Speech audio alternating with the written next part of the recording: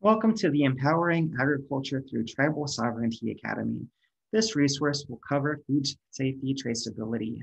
including a discussion on the U.S. Food and Drug Administration's proposed rule on traceability requirements across the food supply chain. And this resource will largely be targeted to beginning farmers and ranchers and other agricultural enterprises that are working to support food access in their markets and in their communities. So as we move forward throughout this module, we'll be providing a brief outline on the Indigenous Food and Agriculture Initiative, helping to contextualize what traceability means under the Food Safety Modernization Act, looking at some considerations for managing supply chain relationships, including a discussion on the proposed rule for traceability that was released by the U.S. Food and Drug Administration, and help to build on the baseline of some standard practices for consideration as to what these things actually look like in your own activities. So as we look at the history of the Indigenous Food and Agriculture Initiative, we were founded in the University of Arkansas School of Law in 2013 by Dean Emeritus Stacy Leeds, who is a citizen of the Cherokee Nation. And at that time, Dean Leeds was the only Native American female dean of a law school anywhere across the country. And it's co-founded by Janie Sims Hip, who is a citizen of the Chickasaw Nation. Now, our mission today is to enhance health and wellness in tribal communities by advancing healthy food systems, diversified economic development,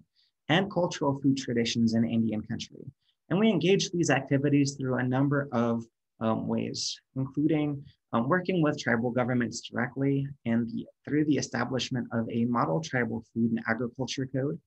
which sets a comprehensive standard of food and agriculture laws that can be reviewed, adopted, and implemented by tribes. And this is available at no cost to them.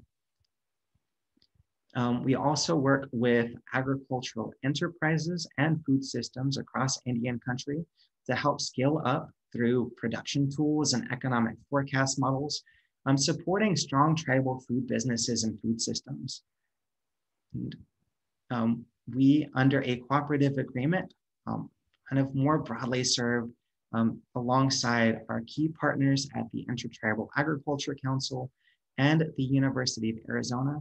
to build out a tribal food safety alliance, providing education, training, and outreach to tribal nations and communities, food growers and processors and manufacturers on the Food Safety Modernization Act.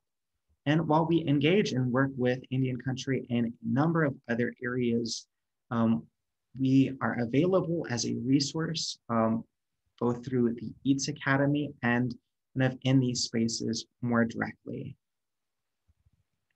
So as we look at the Food Safety Modernization Act, it was enacted by Congress in 2011 as a law of general applicability. And what this means, kind of broadly speaking, is that no matter if you are operating on tribal lands or off tribal lands, if you meet the income or other threshold requirements that are posed under the rule, you, as part of this law of general applicability, must comply with the those Food Safety Modernization Act provisions. So kind of across the board, FSMA established a national standard for what food safety risk mitigation and response meant across the US food supply chain. And Congress, in establishing or enacting this law, designated the US Food and Drug Administration, or FDA, with regulatory authority. Because this was the largest and the most sweeping piece of kind of standardization of practice across agricultural activities kind of writ large in the US, FDA broke up FSMA compliance into 7 different rules, including produce safety, and of looking at the production of fresh fruits and vegetables on farm, the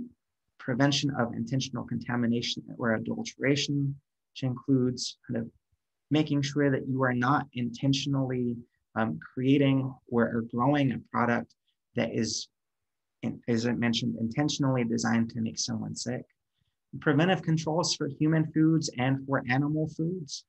setting of standards of practice for processors and manufacturers of foods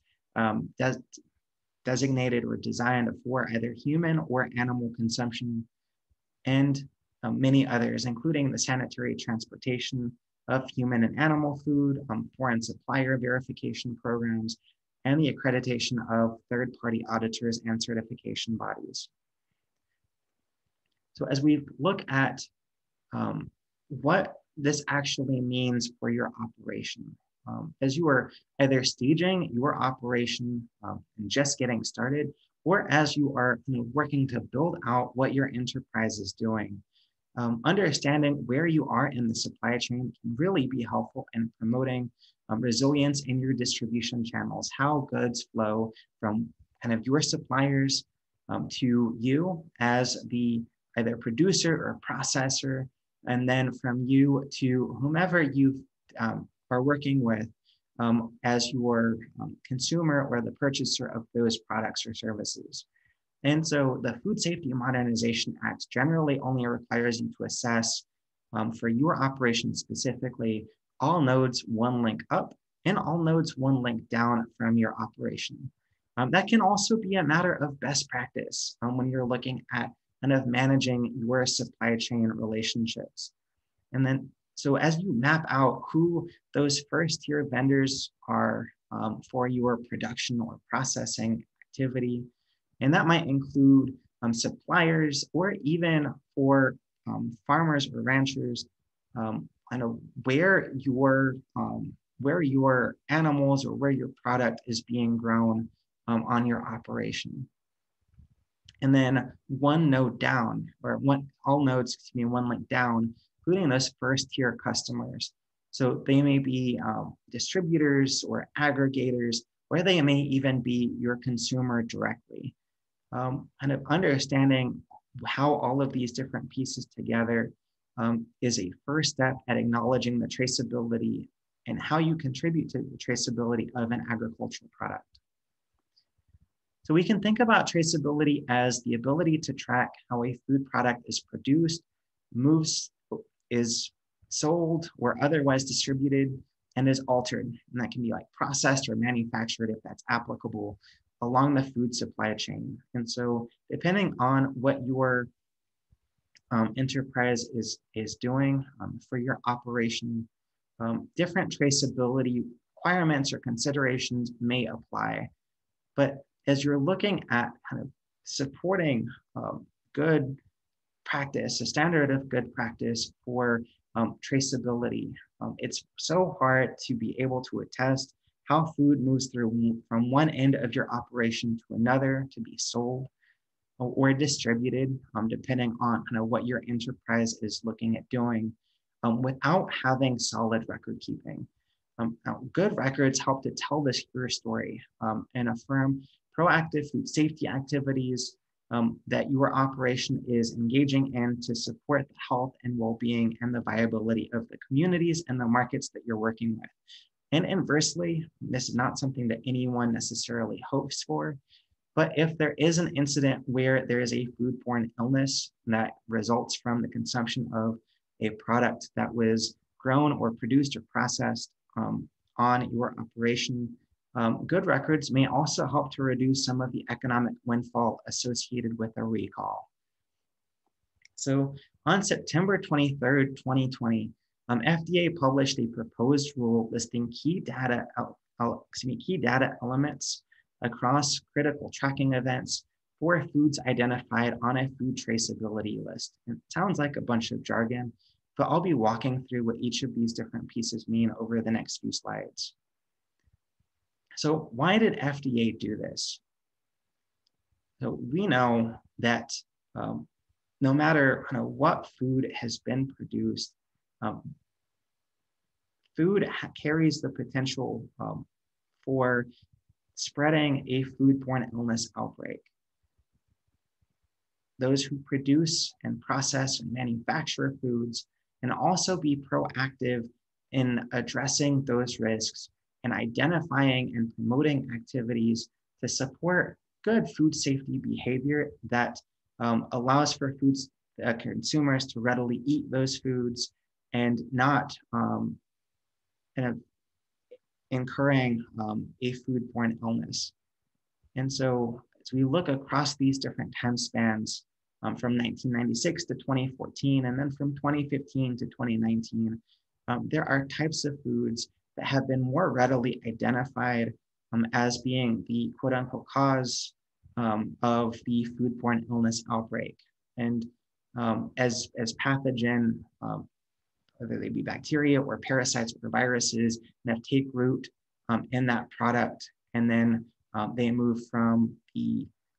entry point into the food supply chain to the market, where they're purchased by communities of people, by families and households. And so FDA outbreaks linked to contaminated produce, likely prior to retail. So FDA, in kind of looking at the standards of traceability that were previously in place, was able to identify these commodities as the cause. But we know, in looking at this as well, that it can be very difficult without taking some proactive steps to really identify where a foodborne illness is coming from. And so FDA released a proposed rule on food traceability to break down each of these different steps, looking at the development of the food traceability list, where FDA ranked or used a risk ranking model for foods, requiring additional tracing based on microbiological foodborne illnesses and the rate of those illnesses. Now, this list refers to single ingredient foods and any recipe containing these foods as an ingredient. So as we look at the production of these foods, or anyone that would then process or manufacture foods that are on this list, there are critical tracking events that are referenced here that can be largely thought of as either nodes or areas of activity that trigger traceability records. And what is listed in those traceability records is highlighted under key data elements, or information that's necessary in record keeping across critical tracking events. So these all feed into each other. As you think about the types of foods that are listed under this proposed rule, we largely see kind of a breakdown of different foods that are brought into the system through a variety of channels, including farming, including kind of fishing, and kind of the harvesting of kind of marine life, including mollusks and crustaceans, as well as processors and manufacturers of goods such as soft cheeses. So as we think about critical tracking events, as we look at these different lists, we see a breakdown of critical tracking events as growing, creating, transforming, shipping, and receiving foods that are on the traceability list. Growing, as the name suggests, is on-farm production of these foods. Creating is making or producing of a food on the food traceability list through the manufacturing or processing of an ingredient that is not on the food traceability list, like soft cheese. Transforming is an event where you are changing a food that is on the food traceability list, changing its packaging and or its label, such as by combining the ingredients or processing the food. Shipping is not the actual shipment of the food, but it is the arranging of transport. And so it's everything that leads up to shipping that food item. And then receiving is anything that kind of leads up or responds to the receipt of the food item by a customer other than the consumer. So as we look at the growing key data element, the link, so it requires you to link traceability lot codes to the growing area coordinates. And so as we think about all inputs or all suppliers kind of one link up in your food supply chain, and if you are growing food that is on the food traceability list, how you are receiving that food is actually kind of in working with the land. And so the proposed rule that is referenced under FDA requires you to kind of keep track of where those specific food items are grown on your operation. And again, we've broken down some of the foods that are on the food traceability list here for consideration and ease of reference, including shell eggs, if you are working to, if you have a chicken operation on your farm,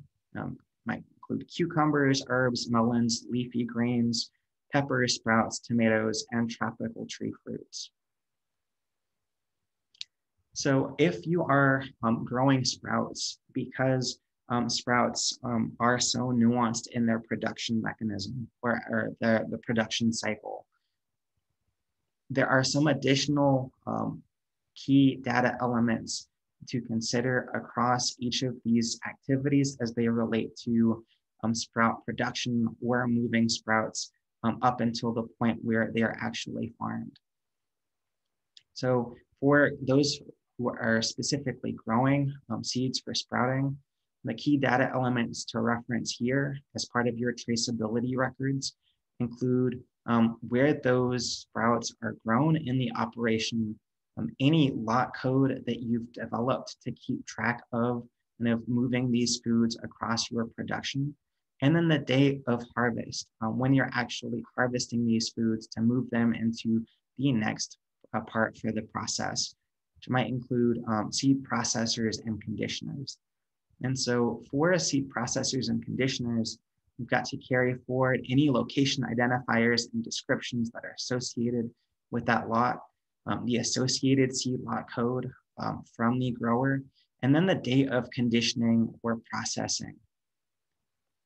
As they move forward through the system into the packing houses after they've been processed and conditioned,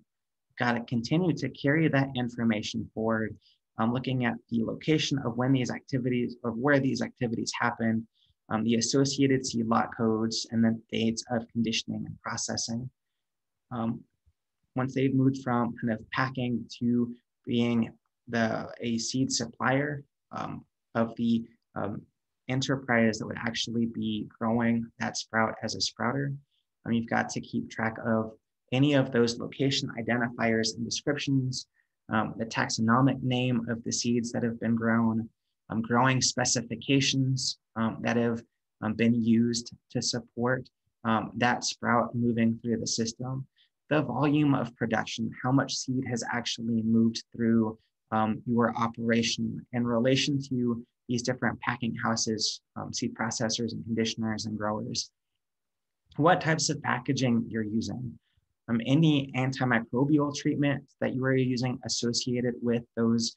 seeds, and any associated seed lot codes that you have actually added into kind of the consolidation of these seeds and that have been carried forward from these seed packing houses. And then the sprouters directly need to account for any new lot code that has been used as part of their production operation, the date of the receipt by the sprouter from the seed supplier, any of those sprout traceability lot codes, and then the associated dates of production. The key data elements for shipping, and again, shipping relates to the arrangement of shipping for any of the foods that are on the food traceability list. So those key data elements require you to link the traceability of the lot code to the entry numbers that are assigned to the food if this food's been imported from an international supplier, the quantity and unit of measure of the food, traceability product identifiers, and the description of the food that is intended to be shipped, the lot code for the location, description of that location, and the point of contact for who is doing the shipping, the shipment location, where the food's actually intended to be shipped from, the date and time of the shipment, the reference record indicators and numbers for any shipment documents that are associated with kind of the bill of sale for moving these foods off of your enterprise. And then who is actually, what organization or business is kind of being designated as the shipping agent. So shippers must keep the above records, but really these key data elements are being consolidated by the individual doing the shipping. The shipper must also transmit this above information, except any reference record type indicators. Those are documents that are arrangements between the shipper and the shipping company or business or individual. Any numbers that are associated with that, and the transporter's name. So if the shipper is a farm, if the enterprise that is arranging for the shipping is a production or on-farm entity, some additional key data elements that come into the traceability lot code, or that would feed into the traceability lot code, include a statement that the shipper is a farm, the originator of the food, if it's not the farm as the shipper, so where that food is otherwise coming from, the harvester of the food if it's not the shipper.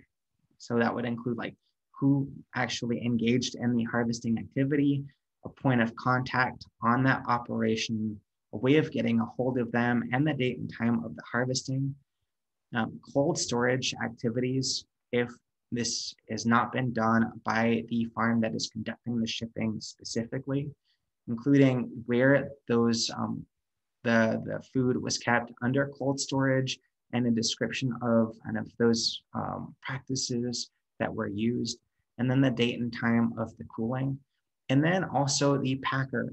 if that was not the farm as the shipper. So who packed the food, kind of a description of what packing activities look like, and then the date and time of packing. So key data elements associated with creating a food as a key tracking of, as a critical tracking event, require enterprises that are quote unquote creating a food to link traceability lot codes associated with the foods that are on the food traceability list to, and if the location and description for where that food is being created,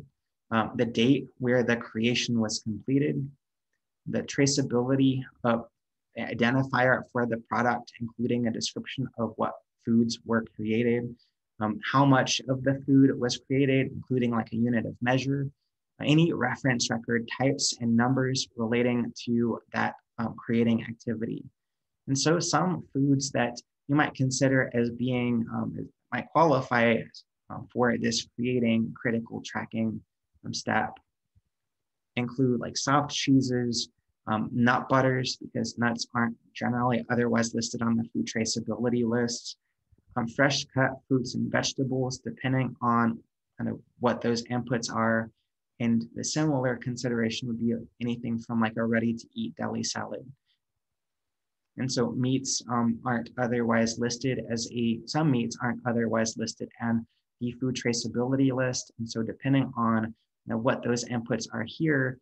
it might also qualify as a creating activity. For transforming activities, the proposed rule requires those enterprises to link traceability lot codes to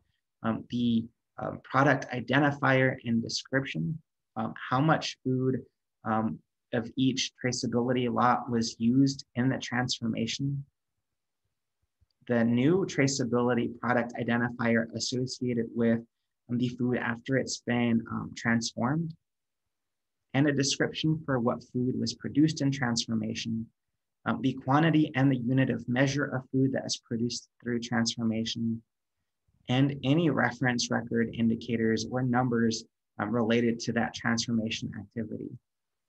And so again, as we think about transforming events, we can think about those situations where a manufacturer or a processor is using a food that is on the food traceability list to make another food product, including changing the packaging. As we look at key data elements that are associated with receivers, and receivers are, again, anyone where the stage in which a an individual or organization is receiving a shipment at a designated location. And so the proposed rule requires receivers to link their traceability lot codes of the product to the location identifier and description of the immediate previous source of where that product was shipped from. The entry numbers that's assigned to the food, again, if that food was imported from an international supplier, the location identifier and description of where the food was received, the date and time that the food was received, the quantity and unit of measurement of the food that was received, including like if the food was received through 6 cases of 25 returnable plastic containers. Traceability product identifiers and product descriptions of the food or food items that were received, the location identifier, description, and point of contact for the traceability lot code that was generated as part of these food items, and any reference record types and record numbers, such as like the invoice number or bill of lading related for the receipt of the food, and then the name of the transporter who you actually received the food from as the intermediary distributor.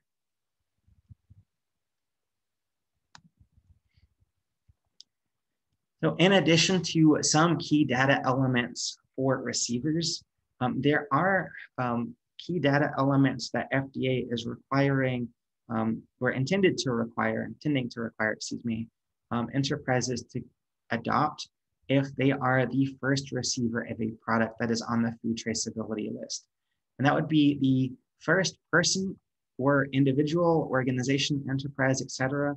other than a farm who purchases and takes physical possession of a food on the food traceability list. And so if you are the first receiver of like fish product that is related to the food traceability list, the key data elements that are required here include the traceability lot code that's associated with the food being received, the location identifier and description of the food originator. Now from the food harvester, from the fish harvester, would be the business name, the point of contact, including a phone number, and the date and time of harvest.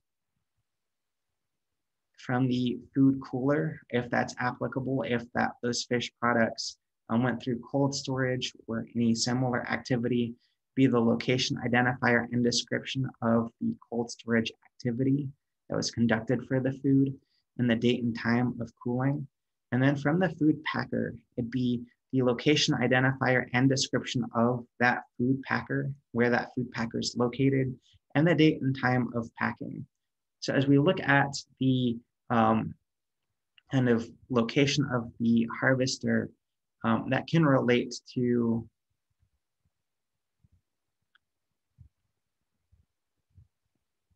kind of different requirements or considerations. So looking at first receivers from fishing vessels or after fishing vessels, that would include the traceability lot code, the harvest date range. So when those vessels were actually out at sea, or their general location where that harvesting activity was conducted, and the location for that trip as it relates to either the National Marine Fisheries Services Ocean Geographic Code or more specific geographical coordinates. So as we look at which enterprises or which food items kind of qualify in enterprise to be considered a first receiver, only foods that are originated as it's assigned under the rule can have a first receiver. And that includes foods that are grown, raised, caught, or harvested, such as shell eggs. There are some exemptions that come into play under this proposed rule. Now, for growers, those exemptions currently include enterprises that earn less than $25,000 average annual sales during the past 3 years. Those enterprises that operate with less than 3,000 laying hens with respect to shell eggs that are produced. Food that on the food traceability list that is sold direct to consumer from that farmer or from that grower. Food produced and packaged on farm with some stipulation here that the food that is produced and packaged on the operation must have a consistent package across the food supply chain that does not allow it to otherwise be adulterated, where it would be considered a potential risk of contaminating someone with a foodborne illness. Additional exemptions that may apply that apply under FDA's proposed rule for traceability include food identified as rarely consumed raw by the Food and Drug Administration. We'll get into why in just a second. And then food produced for personal, like on-farm consumption or personal consumption by that grower. For any growers that may qualify for these exemptions, it's important to reflect here that, as we've seen with other elements of the Food Safety Modernization Act, that commercial markets are still requiring compliance. And so depending on who you're selling to as a first-tier vendor, first-tier customer,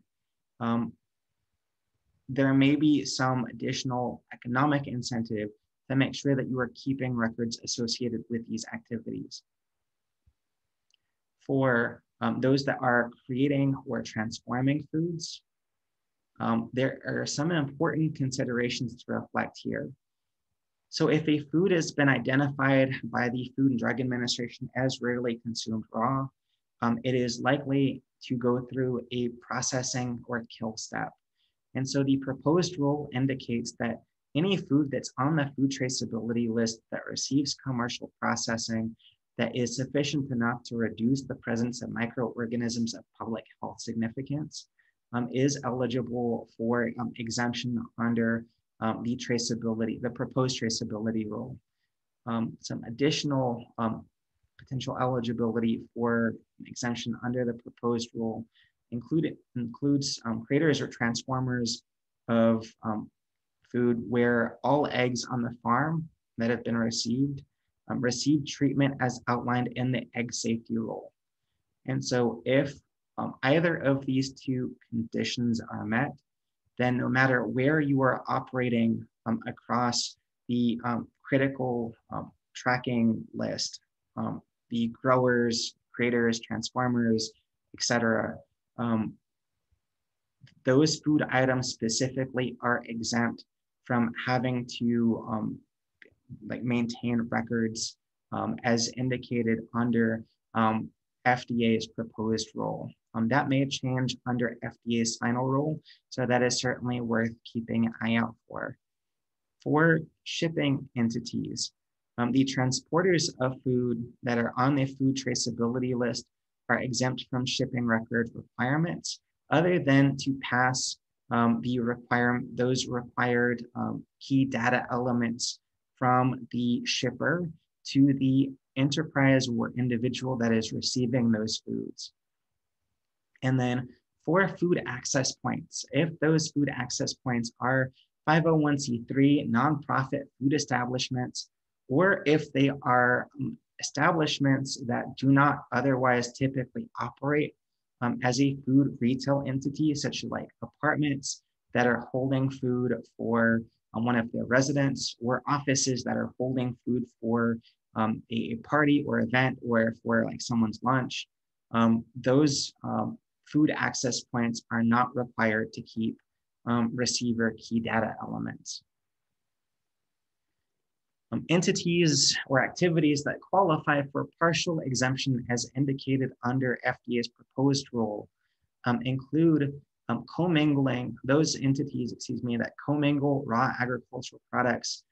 post-harvest, but pre-processing that are not subject to the produce safety rule.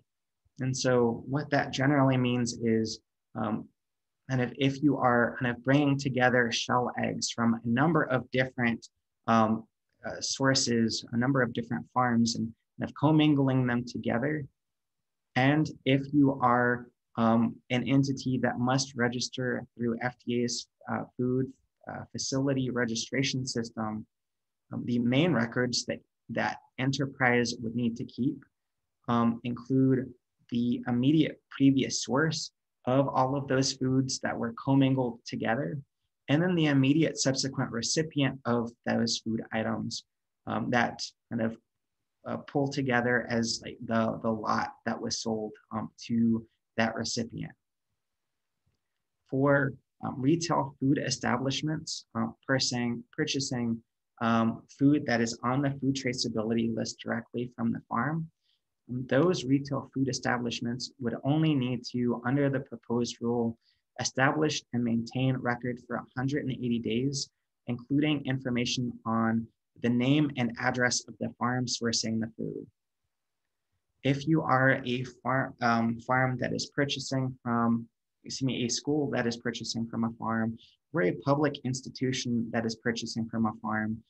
those partial exemption requirements are similar to retail food establishments, where those entities would also only need to establish and maintain records for 180 days, including information on the name and address of where that food was sourced from, or which farm that food was sourced from. For fishing vessels, entities, and this specifically applies to entities that must register through FDA's food facility registration system, those fishing vessels must maintain or qualify for a partial exemption, only maintain records identifying kind of the previous source of the food, so where that food came from, and then the immediate subsequent recipient of the food. So under the proposed rule, FDA has solicited comments for whether small retail food establishments with less than 10 full-time employees would be exempt or partially exempt from this rule. And so that is something that we will keep an eye out for once FDA publishes their final rule.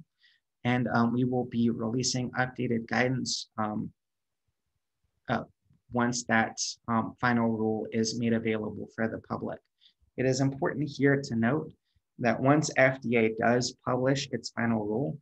they anticipate that any entity that would otherwise be required to comply or follow suit with that final rule, including those entities that don't qualify, or such as like exempting those entities that qualify for a full exemption. Though people would generally have 60 days after the publishing of that final rule to consolidate and keep record of those key data elements associated with those traceability lot codes. So as we look at how all of these different factors kind of play out across critical tracking events, we wanted to provide some examples, kind of break these things down into practice. And so if you are looking at seafood, for example, again, fishing boats qualify for a partial exemption, where they really generally have to identify where the food is coming from and where the food is being sold or distributed to. But once it leaves the fishing boat, then it might move to like a seafood processor, someone that's actually going to be cutting up these fish into fillets, just as an example. And so that seafood processor would be the first receiver, as well as a regular receiver. And so that seafood processor would have to follow and keep track of the key data elements that are associated with both of those conditions, as well as the key data elements that are associated with shipping. Once the food's been processed accordingly, it might move to a distributor where those foods are consolidated for movement out to retail or commercial markets or other institutions. And so the distributor or the aggregator would be a receiver of those foods. They might be transformer of the foods as they move those food items from one package to another, but they would also be a shipper of those foods. And then a restaurant as a food establishment or food retail establishment would be a receiver of those foods. Sprouts, again, because sprouts have a little bit more nuance, for seed growers and harvesters, you would be a grower of those foods as well as a shipper for the sprouts, or because you would be arranging them for shipment. For seed processors, you would also have to keep track of kind of growing key data elements, receiving key data elements because you have received those foods or those seeds from the grower or harvester. And then you would also have to keep track of shipping KDEs because you would be moving them through that next step in the food supply chain into seed packing houses, which might include growing activities, shipping activities, and receiving activities. For seed suppliers, you may also qualify under where you might be engaging in activities that have growing considerations. But because you're a receiver of those foods from the packing houses, you would have to keep track of receiving KDEs as well as shipping key data elements, since you'd be intending to move them to that final production of the sprout at the sprouter. And so the sprouter would be keeping track of those key data elements associated with those growing activities. They would keep track of receiving key data elements because they've received those sprouts from the supplier. And then they would keep track of shipping key data elements because they are intending to move those to a distributor or an aggregator. The distributor here, because that is the first enterprise after the farm, would qualify as the first receiver. They would also qualify as a general receiver, and they would need to keep track of shipping key data elements associated with the traceability lot codes for all of those foods. And then finally, as they kind of move through into like a grocery or C-store, the C-store or grocery store would need to keep track of those receiving key data elements. If you have a situation moving through the food supply chain where you are working with pepper poppers, as an example. So the peppers themselves, because they are on the food traceability list, the grower and harvester would have key data elements to keep track of, as well as shipping key data elements as they move to on-farm cooling. And so even the movement on farm requires the maintenance of key data elements, as all of these activities correspond across the food supply chain. You'd have a receiving key data element as well as shipping key data elements as they move to on-farm packing houses. Those also have receiving and shipping key data elements that are associated. So as we think about what the ingredients are for like pepper poppers, you have the pepper component, but you also have a kind of cheese component as well, typically. And so you've got the dairy farm, which is producing milk that is not on the food traceability list. So there aren't requirements that are specific here. You've got the soft cheese manufacturer, which has creating key data elements because they are creating a food that is on the food traceability list, as well as shipping requirements or key data elements. That soft cheese might be moved to a distributor. And because that food hasn't been originated, that doesn't have that doesn't qualify as a first receiver. But the distributor of that cheese would still have to keep track of general receiver key data elements as well as shipping key data elements as they arrange that food to be kind of moved into a processor. And so the processor would actually be taking the peppers that have been grown as well as the cheese and transforming these two food items into a singular product. And so the processor would have transforming key data elements because they are modifying peppers. They would have first receiver key data elements because they'd be the first entity after the pepper farm to receive those food items, specifically talking about the key data elements that are associated with those peppers. They would have receiver key data elements that are associated with the peppers as well as the cheese, and then shipping key data elements as they move to kind of moving those pepper poppers that have been produced over to an aggregator or a distributor. And the distributor would have key data elements here that are associated with receiving and shipping the product. And then the C-store, if your C-store was to sell something like a pepper popper, would have, or a commercially produced pepper popper that was produced at a processor. They would have the receiving key data element that's associated with those traceability lock codes. So we look at those kind of speak to kind of more broadly the key data elements that are associated with the activities across the critical tracking list. But that's not the only set of affirmations that farms specifically might need to navigate. And so if you're looking at on-farm production and you're growing tomatoes just as part of this example that are intended to be processed for like a pasta sauce, you've got the different commercial or different inputs that correspond with the production of those tomatoes. You might have, you might purchase compost commercially, as well as use public water for irrigation. And those are the different inputs that would feed into your tomato production on that farm. And so under the produce safety rule, and this is not corresponding with the traceability rule, but another rule, as I mentioned, that is under FSMA, those farms would need to keep affirmations of from the commercial composters, including the intermediary supplier, if they're not purchasing that compost from the composter directly. So the farm would need to keep affirmations of that the supplier,